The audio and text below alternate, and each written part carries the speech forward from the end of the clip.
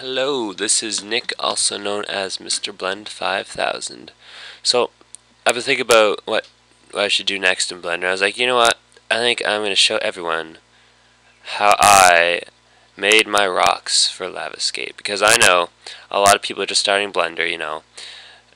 They like, I know when I started, I had a lot of trouble making a decent rock. It's a simple thing in life, but you know, it's difficult to make a decent rock. So I'm just going to throw this together and see what happens. Alright, here we go. Also, I apologize in advance. I have a cold. The bad thing about being in university is if one person gets sick, then everyone gets sick. So if I start sniffling and sneezing, that's why. So, here we go. We're going to start with our default cube, as you can see. Ooh, default cube. How lovely. And we're going to tab over to edit mode. So we are now in edit mode. And, well, we're just going to subdivide it once, twice.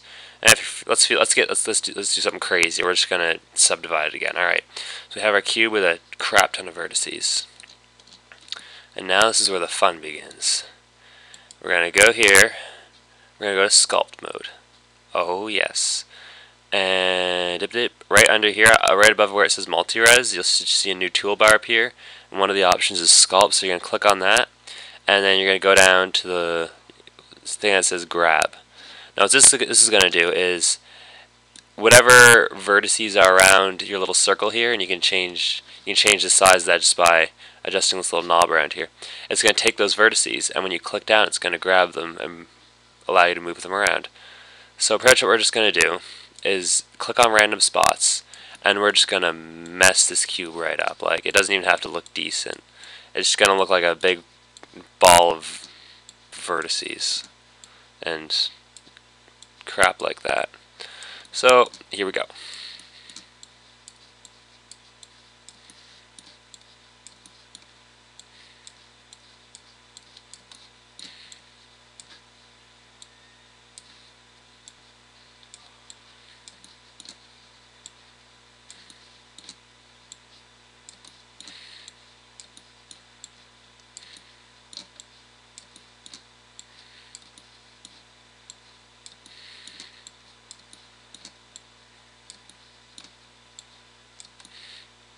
Alrighty, so now I know what you're all thinking. What the hell, Mr. Blend 5000? That does not look like a rock. No, it does not. That looks like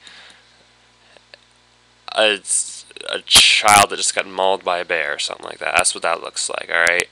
That's that's like when a kobold fights a Tyrannosaurus Rex. That's what the Tyrannosaurus Rex looks like when the kobold's done with him. Like, this is crazy right here. So, what we're going to do is we're going to go over here, we're going to click the smooth option. The smooth option. And what this is going to do, it's going to even out our vertices, and it's pretty much just going to smooth everything. So watch what happens. You click down and you move your mouse around, just around anywhere you want, you know, just like this. You know, get all the little odds and ends that are sticking out, and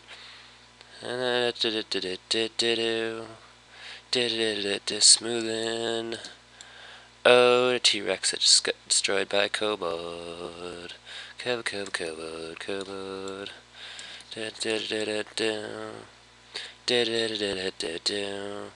Oh my god. This is looking more rock-like by the second. Now, with this method, it's not going to be perfect. I guess it's a really rough job. But I think it gives you pretty good results considering what this is like 3 minutes.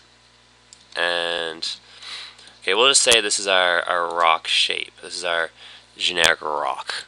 So let's go back to object mode. Okay, and we're just gonna, since rocks, you know, yeah, we're gonna set smooth. Wow, that's a pretty rocky looking object. So okay, and just for the hell of it, let's add a ground here for our rock to sit on, because rocks don't float in midair, you know. They're pretty solid objects that don't have hovering abilities.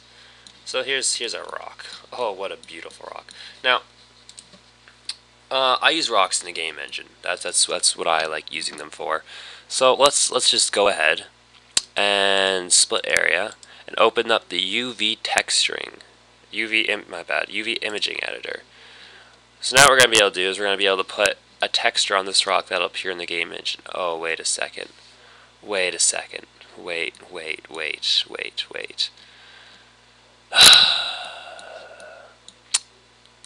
I forgot to do something vital.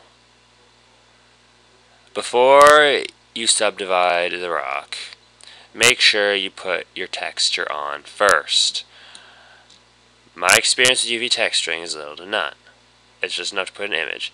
And I know if I go like this and I put a UV texture on this, tabbed edit mode, image, open. What do we got here? Let's go to my desktop.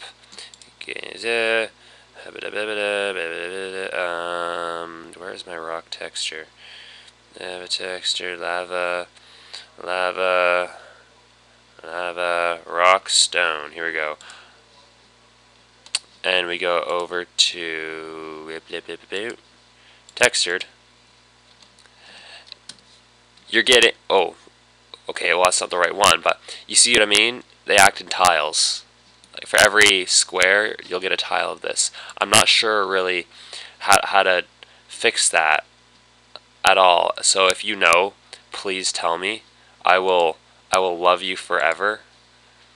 What is this? That did nothing. But yeah. So you get the gist of it though. Before you go ahead and do all this crazy stuff, put the texture on, please. Please. I would appreciate that. And I know you'll appreciate it too. So let's see if I can find my real one. Maybe it's this one. Yeah, there we go. Oh, 1 second, my phone's ringing. Hello. Hello. Oh, hello. Okay, my headphones were in. Sorry. Yes. Yes. No problem. Alright, no problem. Bye. Well, my roommate was making sure that his steak was in the fridge. Oh dear. Anyhow, so yeah. It was a very poorly textured rock. Yeah. So I hope that helped you. It's really not that difficult at all. Like, actually, just to show you what the end result is, let's go over to Lavascape. And hope my game doesn't crash, because if it does, that'll be really annoying. There we go. And what the hell? There we go. This is really laggy. Holy crap. Zoom in, zoom in. All these rocks, I took them. They were cubes. I put the texture on them. And I did the whole sculpting thing. As you can see, there's still seams in the rocks from like where the corners of the edges of the cubes were, but no biggie whatsoever. It's all good. It's all good. Anywho, thank you for watching. I hope now you can, if you're new to Blender, you can go make some awesome rocks, impress your friends if they're into Blender.